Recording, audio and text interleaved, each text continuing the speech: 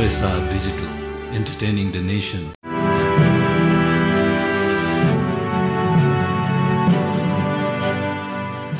सृष्टि शब्दको अर्थ सृजना निर्माण। सृष्टि केसी मान्छेको नाम।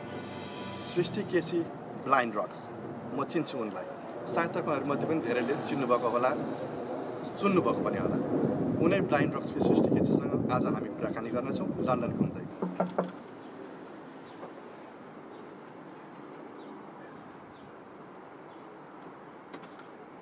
Hello Shristi, namaste. How are you? Fine. Looking beautiful as always. Ready? Bhai घुम्न जानलाई? Yes. Namaste.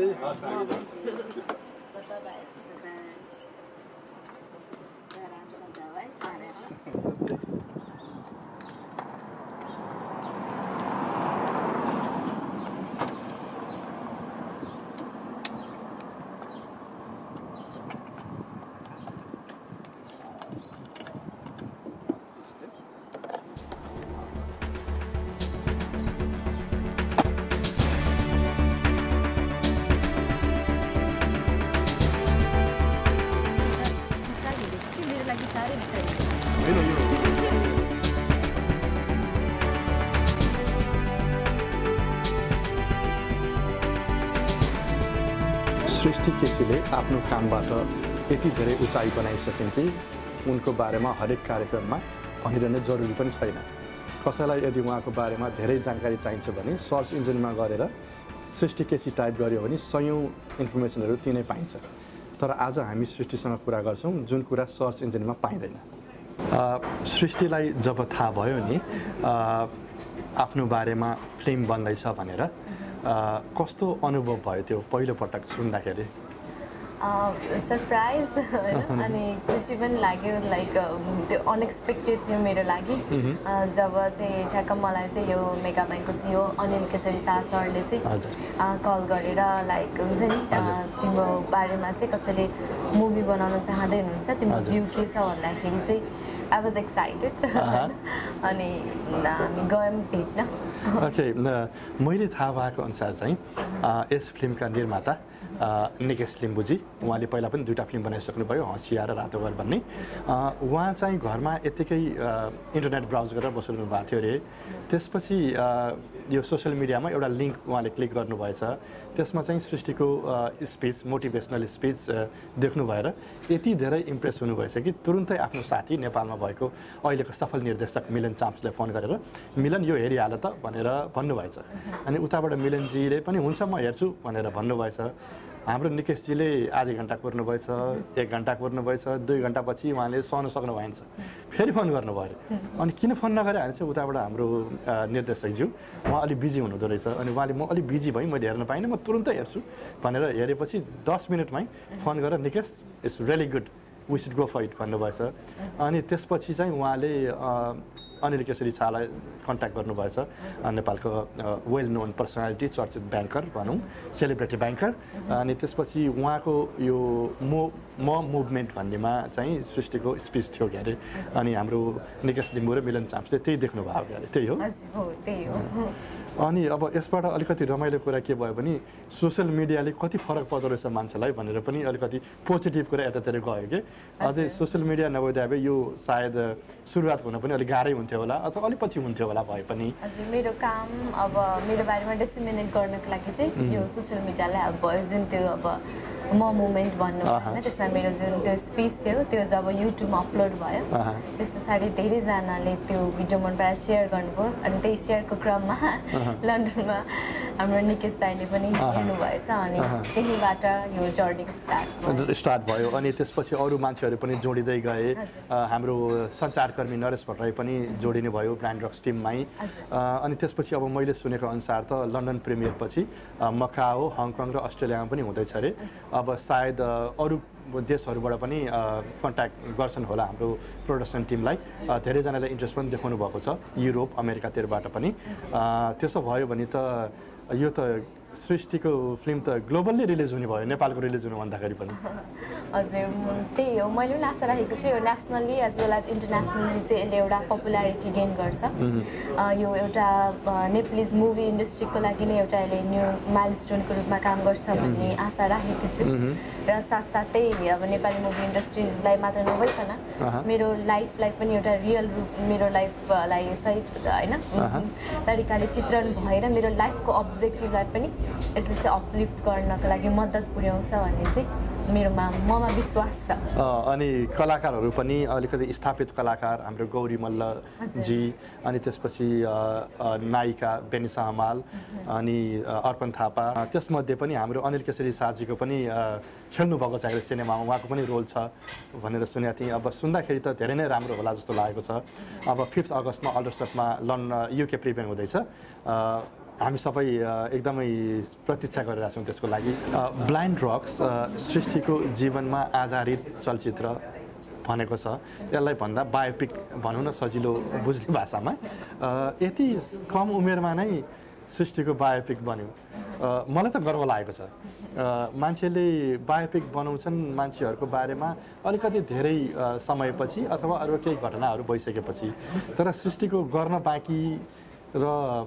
काम गर्न बाँकी हरेक कुराहरू ठाउँमा जान बाँकी कामहरू धेरै छन् अझै कस्तो लागेको छ अब डेफिनेटली आइ एम ह्याप्पी होइन खुसी लागेको छ जस्तो अब यो उमेरमा नै मैले गरेको कार्यहरूलाई चाहिँ एउटा कदर गरेर मलाई अझ प्रोत्साहन दिँदै हाम्रो जुन निकेश दाई र मिलन चाम्स दाईले आफ्नो मेहनतहरू यसमा लगानी गरेर हरेक कुरा लगानी गरेर यसलाई एउटा होइन मुभीको फर्म दिनुभएको छ डेफिनेटली यो मेरो लागि एकदम म आभारी छु उहाँहरूप्रति होइन यो मेरो लागि एउटा भाग्यको कुरा हो र खुसीको साथसाथै अभियसली तपाईँमा चाहिँ मेरो लागि यो च्यालेन्जको विषय पनि हो थोरै एङ्सियस पनि छु होइन अब लाइक त्यही हो मेरो जिन्दगीको चाहिँ सही चित्र नै छ भन्ने मैले विश्वास राखेकी छु र योबाट चाहिँ मानिसहरूले मलाई हेर्ने मेरो कार्यलाई कसरी हेरिरहनु भएको रहेछ त आम मानिसले भनेर त्यो हेर्ने मौका पनि हो मेरो लागि र मेरो लागि अब अझै राम्रो कार्य गर्दै जान अझै मैले देखेको जुन सपना छ मेरो भिजन अनुसारको यो दृष्टिबिन र अपाङ्गता सेक्टरमा चाहिँ अझै दृढतापूर्वक काम गर्नको लागि चाहिँ मलाई थप प्रोत्साहन पनि मिलेको छ र यो मुभीबाट चाहिँ मलाई अब अझै धेरैको साथ र माया पनि पाउँछु भन्ने पनि मेरो अपेक्षा हो होइन र विश्वास पनि हो त्यही भएर पनि मुभीहरू हेर्न आइदिएर मेरो कार्यहरूलाई बुझिँदै जानुभयो भने म मात्र नभई म एकजना दृष्टिबिन मात्र नभई म जस्ता अधिकांश दृष्टिबिनहरूको लागि जीवनमा केही गर्ने एउटा बाटोको सुरुवात गर्ने मैले मौका बेलायतको लागि नेपाली राजदूत महामहिम डाक्टर दुर्गा बहादुर सुवेदीज्यूले गणतन्त्र दिवसको उपलक्ष्यमा एउटा कार्यक्रम आयोजना गर्नुभएको थियो त्यसमा चाहिँ उहाँले समाजमा प्रेरणादायी काम गरेका मान्छेहरू इन्फ्लुएन्सियल पर्सनालिटीहरूलाई बोलाएर बोल्ने मौका दिनुभएको थियो अरू पनि राम्रो मान्छेहरू हुनुहुन्थ्यो तर सृष्टिको स्पिचको बिचमा अनि त्यसपछि अन्तमा चाहिँ ताली निकै लामो समयसम्म बज्यो कस्तो भयो अनुभव अब यो पनि मेरो लागि अर्को एउटा राम्रो प्लेटफर्म थियो होइन एकदम राम्रो अवसर थियो जहाँ अब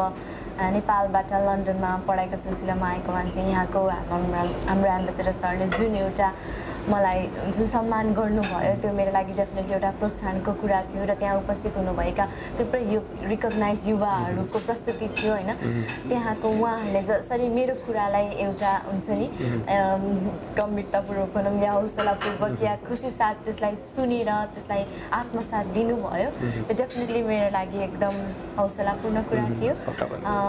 म एउटा त्यसलाई पनि एउटा मेरो लाइफको पोजिटिभ एस्पेक्ट एउटा पोजिटिभ मेमोरीको रूपमा यसरी नेपाल बाहिर गएर नेपाली विदेशी र नेपाली मूलका विदेशीहरूको बिचमा गएर मोटिभेसनल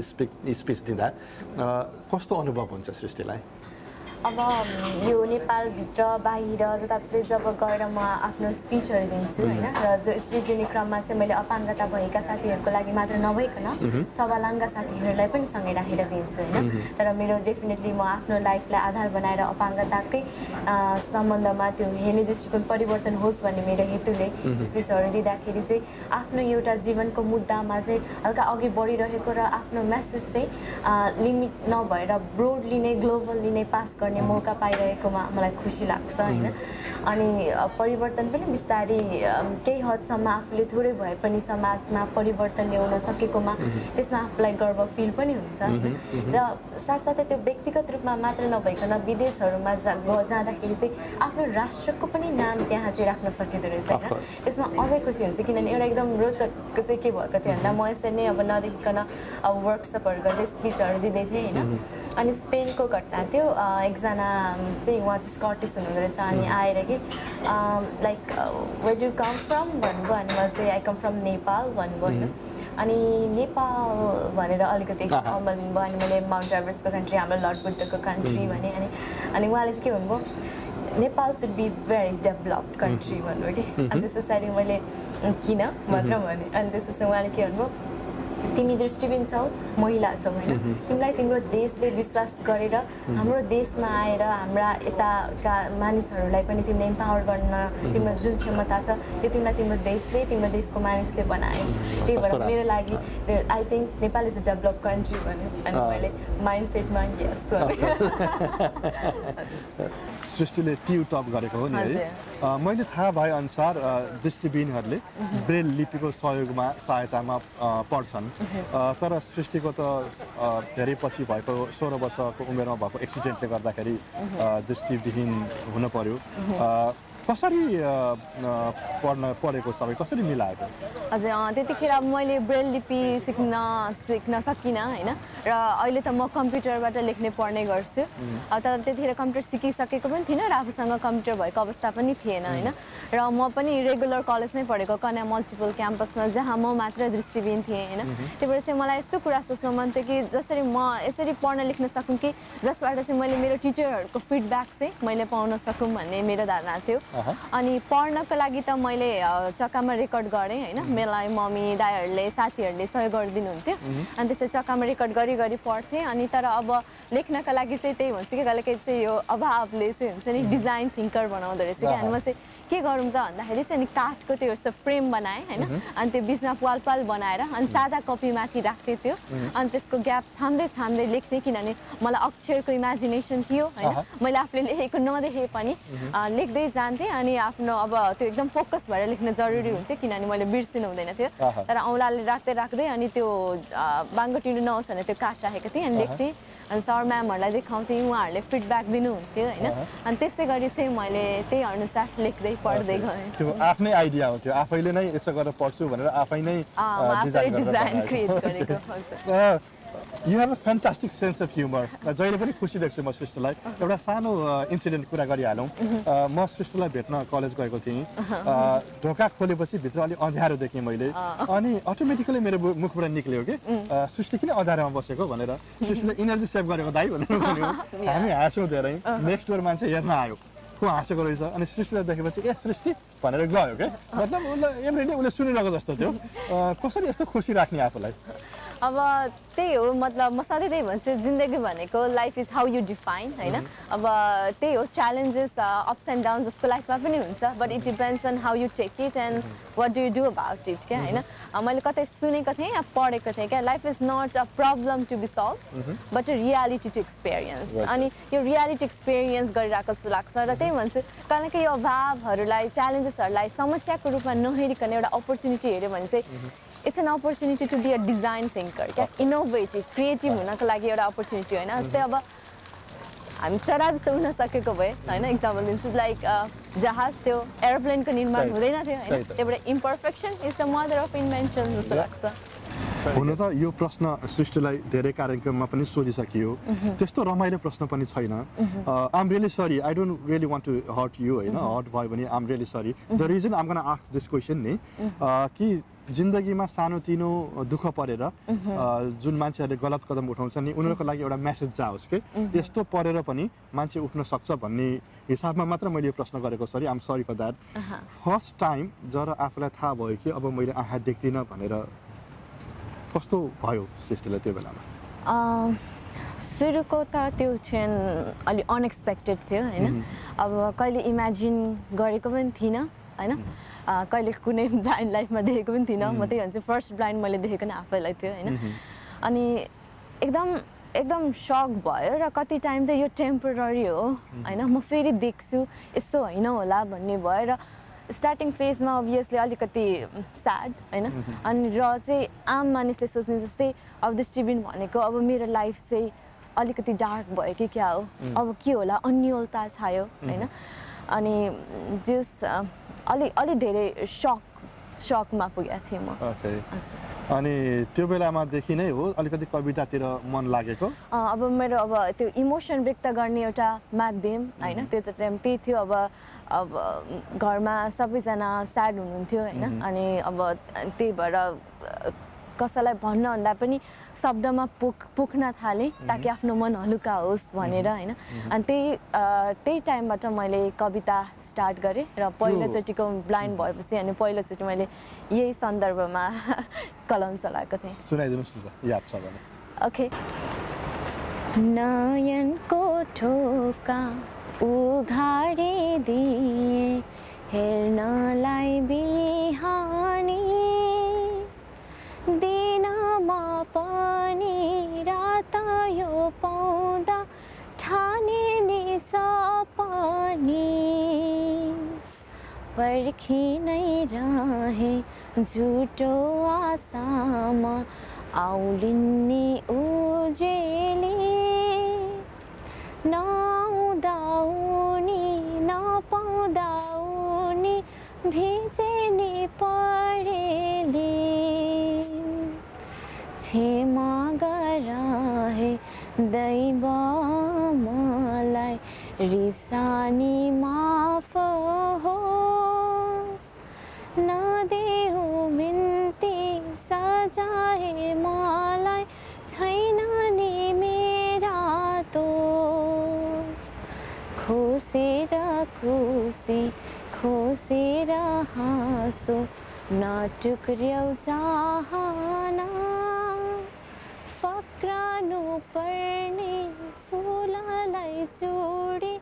नरोवाउ बिपना कालो यो पर्दा हटाइदेऊ प्रभु गर्दछु पुकार इच्छा छ मनमा एउटै प्रभु देखाइदेऊ संसार इच्छा छ मनमा एउटै प्रभु देखाइदेऊ संसार बट नो मोर यस्तो अब त म कम्प्लिटली चेन्ज पहिलाको भन्दा अहिले चाहिँ कम्प्लिटली ट्रान्सफर्म कस्तो राम्रो कविता पक्का पनि त्यही चेन्ज गरेर नै ब्लाइन्ड रक्स आएको हो डेफिनेटली अब त्यही टाइम अघि भने लाइक आई वाज सक्ड हैन अनि त्यस पछाडि चाहिँ no more sucking it should be rocking भन्ने भयो त्यहीबाट नै मैले ब्लाइन्ड रक्स नाम दिएँ हैन र अनि त्यहाँबाट चाहिँ अब विभिन्न एक्टिभिटिजहरू गरेर यो चाहिँ नेपालमा रेजिस्टर भए पनि लाइक इट्स बिङ ग्लोबल हैन हामीले चाहिँ मोर देन 10 कन्ट्रिजमा प्रोग्रामहरू गरिसक्यौँ अनि specially like I'm a dancer हैन अनि डान्सहरूबाट फ्यासन एडभेन्चरहरूबाट अनि बडी ल्याङ्ग्वेजहरू विभिन्न सेन्सिटाइजेसन प्रोग्रामहरू गरेर चाहिँ स्पेसली ब्लाइन्ड्स र डिसेबल पिपलहरूको चाहिँ लाइफमा कलरफुल ल्याउने एउटा मेरो प्रयास to rock their life is my am होइन अब त्यही गर्दै यो ब्लाइन्ड रक्स अर्गनाइजेसन चलाइरहेको छु अब ठाउँ ठाउँमा गाउँ गाउँमा गएर होइन त्यही भएर अहिलेको मेरो एम पनि अब as an ambassador for the blind and disable भएर काम गर्न मन छ मलाई जुन चाहिँ अब इन्टरनेसनली जाएर ठाउँ ठाउँमा गएर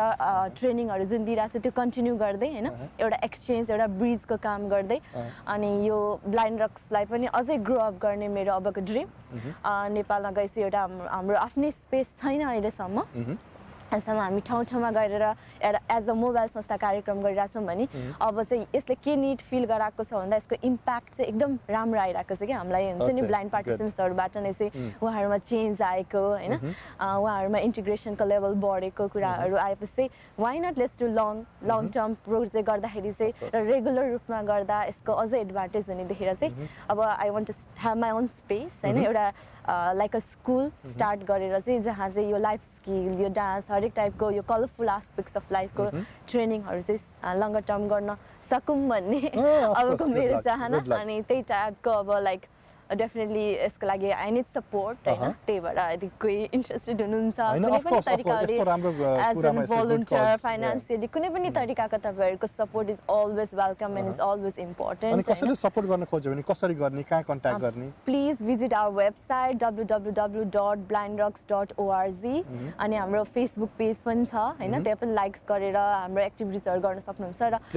त्यहीबाट चाहिँ हाम्रो वेबसाइटहरुबाट चाहिँ तपाईहरुले हामीलाई कन्ट्याक्ट गर्न सक्नुहुन्छ मेरो वेबसाइट www.blindrocks.org अनि त्यहाँबाट तपाईहरुले हामीलाई इमेल सेन्ड गर्न सक्नुहुन्छ फेसबुकमा मेसेज सेन्ड गर्न सक्नुहुन्छ हैन र कुनै पनि तरिकाको तपाईहरुको support we would highly appreciate of course